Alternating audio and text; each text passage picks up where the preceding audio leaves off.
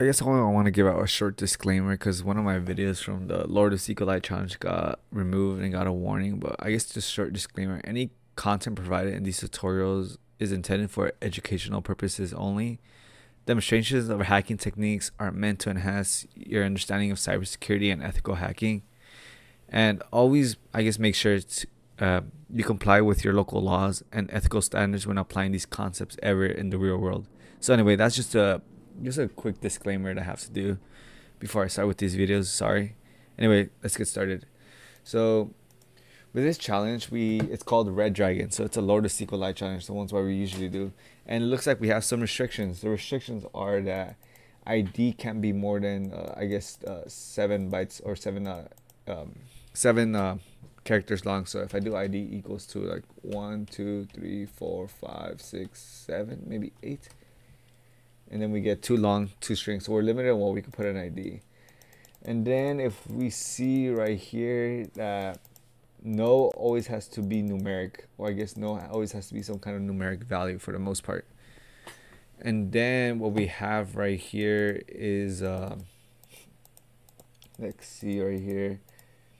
Yeah, it's numeric 7, and then we have these filters for it. And if it's not numeric, it's just gonna resort to 1. So we're asking ourselves, I guess, how are we gonna get past the 7 byte limit for the most part? So that's pretty easy.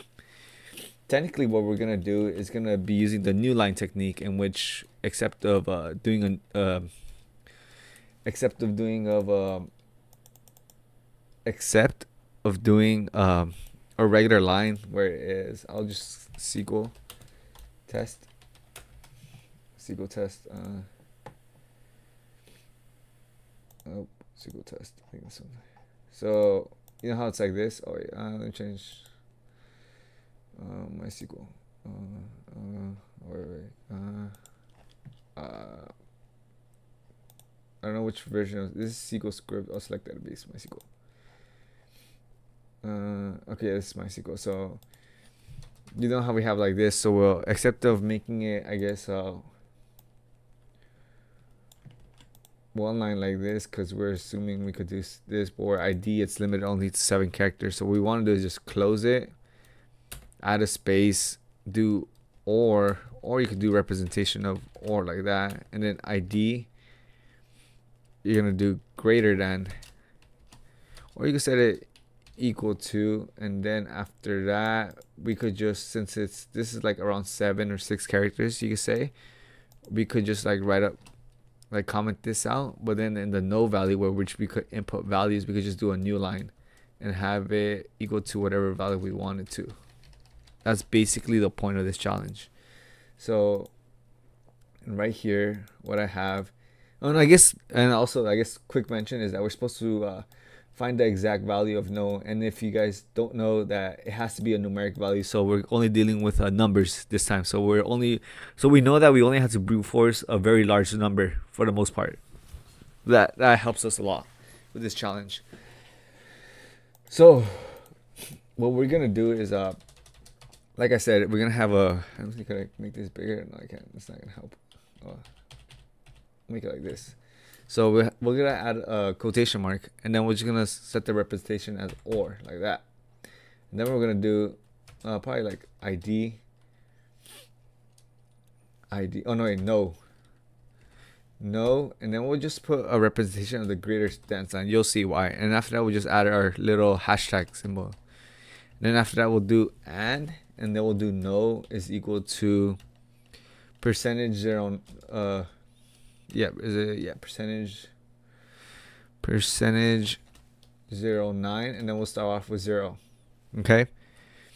Now if we enter this, we get hello admin, and you're gonna see why. If you guys don't remember percentage 09, URL decode. What is 0 in URL encoding? Is a line feed. And what's a line feed? That's basically a new line. So what this query is doing for the most part is just do something like that. I don't like this, how this is I think like that's fine. Okay, so we select ID from probably dragging where ID is equal to this, and this is gonna make is gonna close this out, right? Then we have no. Then we have this greater than sign. What this greater than sign is gonna do is first it's gonna comment all of this out, right? But right here in this little space, except of it being a space, it's actually a new line. So what it's gonna do, gonna do something like this. And now you see that there's no parameters like our previous challenges. No gets run as part of this for the most part, because this is just commented out right here, but this still gets run right here. And what we're gonna do is we're gonna try figuring out if the value of no, so no is the number that we're trying to get, no, but we want to know where it starts out, and so this is technically saying it's selecting an ID wherever no is greater than 0, and in this case no, our no value is greater than 0, so that's why it comes out as hello admin. And I'm guessing we're trying to figure out, I guess, the admin's no value, because it seems like that's the only thing that exists since there's a value in no that's greater than 0. So if we change this to 1, if we change this to, like I said again, 1, it's still hello admin. So if it's coming to you, it's basically we're trying to brute force our way through it like that. 2, and then 3, and then 4. That's basically what we're gonna do, but there's a way to make this process speed up for the most part. So we know that at no, we know that our no value is big, so we want to figure out what's the biggest starting value that we could start at. So we could just do at 10. So we know that if, let's see if our no value is bigger than 10. It is. So let's see if our no value is bigger than 100. To reduce the, I guess, except because if we start at 0, it's gonna be we have to go through every number from 0 to the exact number we're trying to reach. So we're gonna keep on doing this process. So that's why we're doing 100. It's bigger than 100. Now we're gonna go 1,000. It's bigger than 1,000, our no value. So now we're getting somewhere. Now 10,000, I guess. It's bigger than 10,000. Now 100,000. 100,000, bigger than 100,000, our no value. Now I think this is 1,000,000. I'm guessing 1,000,000, still bigger than 1,000,000. So what? 10 million. Still bigger than 10 million. I think I might have got it. 10 million. No, 100 million. It's bigger than 100 million. Now I guess 1 billion. It's not bigger than 1 billion. So we know that our no value, this is the maximum value it can't be. So it's something smaller than this specific number. And now we know the starting value that and then the last known smallest value is 100 million. I think yes. If you just grab this and just open up notes, and I just do the notepad, and then we just copy it right here, and then we just add like this is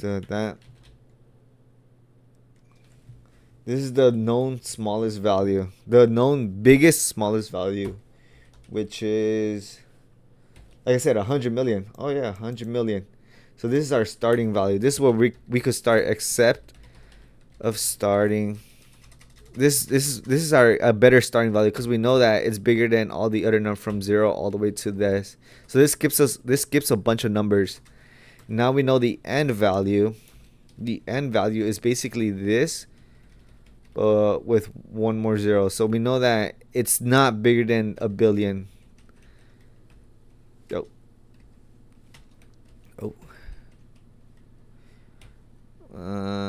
Yeah, I might have added way too many zeros. Oh, wait, 1, 2, okay, and then 3. There should only be 1. I think that's correct. So it's 2. Confused. Oh wait. I'm confused right now. Okay, yeah. Because it's 1, 2. Yeah, okay. Because this is the code. And this, okay, yeah. So this is our start and end value. So these are the numbers we could brute force our way through. We could start from right here and go from right here. So we could iteratively do it from our starting value from 100 million all the way until it reaches a value that we know that it will generate an error that we'll probably pick up the first value that generates the error, where hello admin doesn't appear, I guess, for the most part, because yeah. But we could do this even quicker. We could do this using binary search. So you guys don't know what binary search, it basically binary search versus linear search. Because what I was thinking of doing was a linear search, going through each one of them one by one, which will take like a huge amount of time if we put more input. But what you see with binary search, it's a lot quicker. If you see it right here, it almost cuts the time in half. And that's what we were doing in the previous problem. I guess that was a challenge I had you guys do to try figuring out how to do a binary search. And that's what I guess I'm going to show you guys quickly with this code right here. So this code is implementing binary search. So we're starting at this specific value, like I said, the start value and the end value. And what it does, it basically adds up these two values while start is less than end, which is true. It adds them up and then divides it by 2. So we get the midpoint and we check out the mid value. So we go check out the mid value. If the mid value returns hello admin, that means that the mid value is the mid value, the value in the middle is smaller than our initial value that we want, the no value. So that means that in our case, let's say it's 1, 2, 3, 4, 5. So in this case, comparing it to right here. Oh.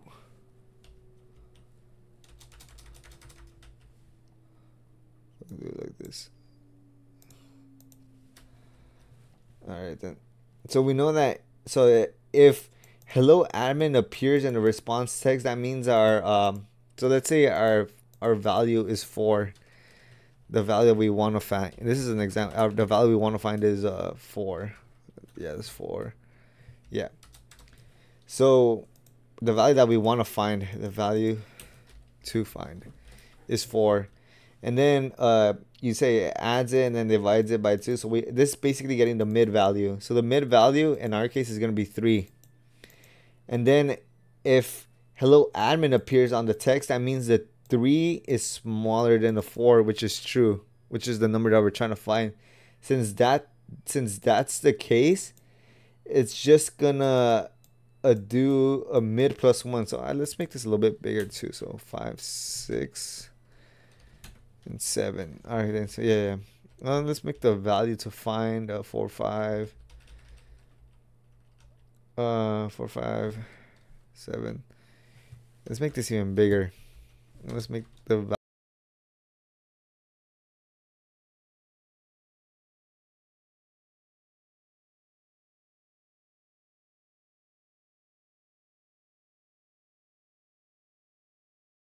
Hello. Oh, my mic went out. Yeah, I'm just trying to I guess make this more visually nice. So, oh yeah, like I was saying, let's just say the value to find is 7 now. Yeah, I just changed it up. My bad. So anyway, like I was saying, the mid value gets the mid value. Our mid value is 5. And then since 5 is less than 7, and if this, in our case, if anytime hello admin appears, that means the no value that we're looking for, the value we're trying to find is since hello admin comes out, that means the mid value is smaller. So what we're gonna do is shift the starting value to mid plus 1. So mid plus 1 in our case is gonna be 6, and in our code is gonna be a different number. So in that case, the starting value is now 6. We know that our end value, which is probably gonna be 9 in this case. So what happens, it eliminates this half, reducing our what we had to search in half. So now we're left to 6 and 9, and that basically cuts half of our thing. And then it keeps on repeating this process, and now we get the values between 6 and 9. What's that? 15.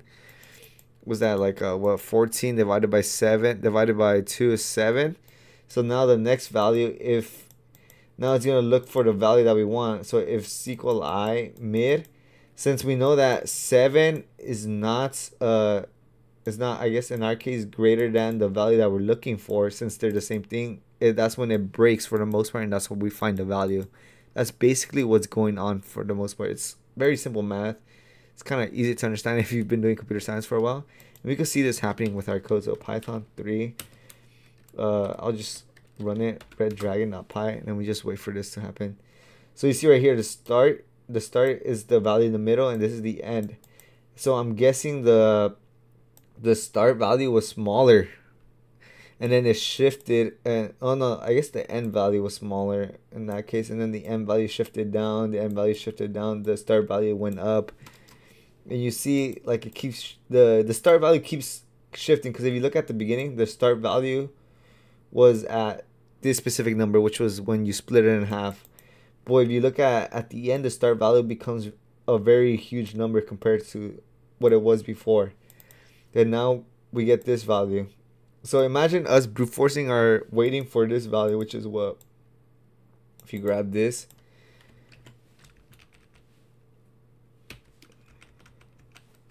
imagine us brute forcing around 500 numbers, 500 million numbers, which is insane. So if we just try this, for the most part, if we go to, I guess, red dragon, and we enter the no value, so no is equal to this. Oh, it doesn't solve it. Oh yeah, I guess I forgot to ask. Sometimes with binary search, you might be off by a byte or so, or off by one number. Mainly the case of this whole the reason being is probably because of the logic behind red dragon.py. The probably be behind this for the most part, because I guess the middle is hard to find for the most part. So what you could probably do is just add a one value, and then, or maybe go down one. Is it no? Oh yeah, no. Oh no, wait, did I? Yeah, it's red dragon. Yeah. No is equal to. Yeah. 5. Oh wait, because I put the commas. That's why. I was like, what the hell? Okay, now we got a red dragon clear. So yeah, that was about it for this challenge. Just, I guess, understanding the whole binary search for the most, or yeah, binary searching for the number using binary. Because if we were to brute force this, it will take a while. I guess understanding, I guess, using a key concept that we use, which was the new line, to make a new line onto our code, and then just like a new line to to bypass the whole thing, to bypass this comment that we did in percentage 23. And yeah, that was about it for this challenge. Anyway, peace.